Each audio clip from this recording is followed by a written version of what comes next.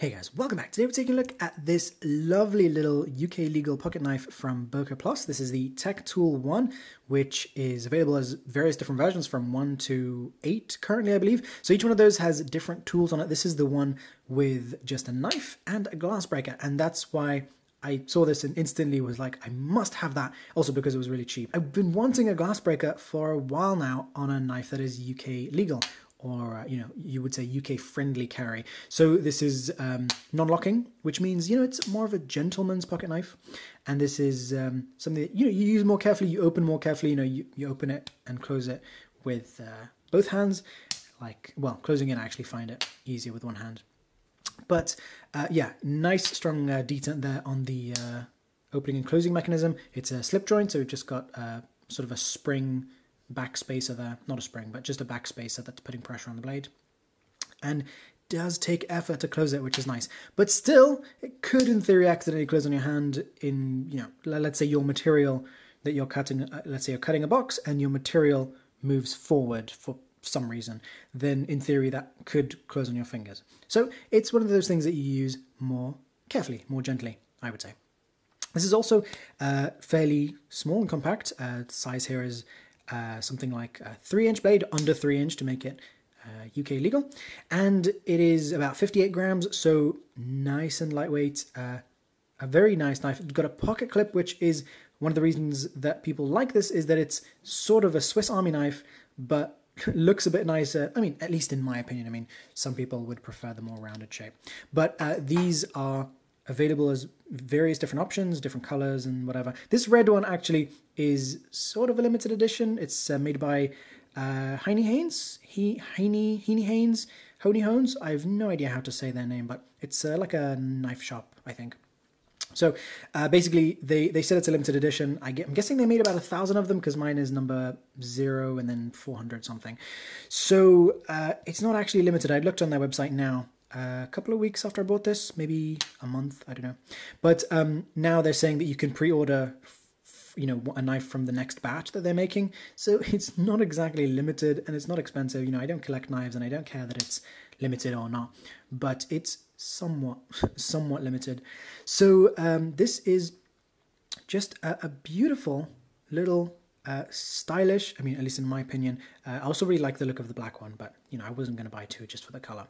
So this is sort of a gentleman's pocket knife in my opinion, and you can see that the blade here has a nice mirror finish on it, which is really nice to see on a cheap pocket knife. I'm not sure if I actually have any other ones with a mirror finish, and I think that looks really, really nice. So you can see my reflection on the reflection of my hand in the knife there. So that's nice, and that's normally not done on cheaper knives. This was about £20 and about £25 for the black one, which is just fantastic. Now, the glass breaker, I think, would be a nice tool to have in your pocket because it doesn't take up much space, and it's one of those things that I think it's nice to know that you have one, even though, I mean, what are the chances that you have to rescue someone out of a car?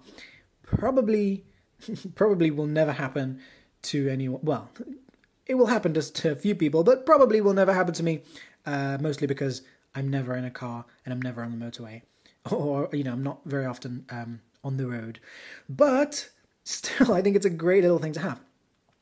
And obviously, I like that it has a pocket clip. I was actually looking at the Spyderco Roadie, which was another sort of very non-aggressive knife. One of the reasons I haven't been carrying my Boker Plus Nano 42, even though I love the ergonomics of it, and I did modify a little bit. I made a cutout here for this to just sit in my hand better and to not be able to close on my fingers, even though it's UK legal. But there's pretty much no way, in my opinion, that's going to close on my fingers after that modification. So the reason I haven't been carrying this is that even though it's small and sort of rounded and doesn't really have a big tip and stuff like that, it's still somewhat, I mean, it's wide and it's sort of, I don't know, somewhat, it's not exactly like tactical, but somewhat tactical, just because of the black thing on there. Anyways, so that's sort of why I haven't been carrying this around, because I want something that really isn't tactical,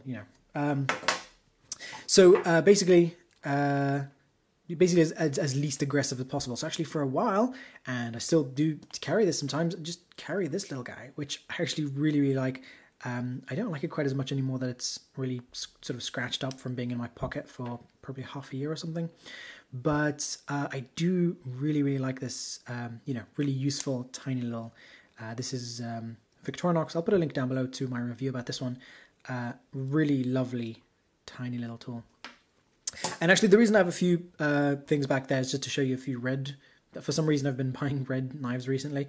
Not very many, there's 4 in total, but still, a couple of days ago I got this Victorinox, not a Swiss Army knife, but tomato knife for £6 from Amazon. So yeah, all my tomato knives, or tomato knives, depending on where you are they're just about 20 years old and rubbish.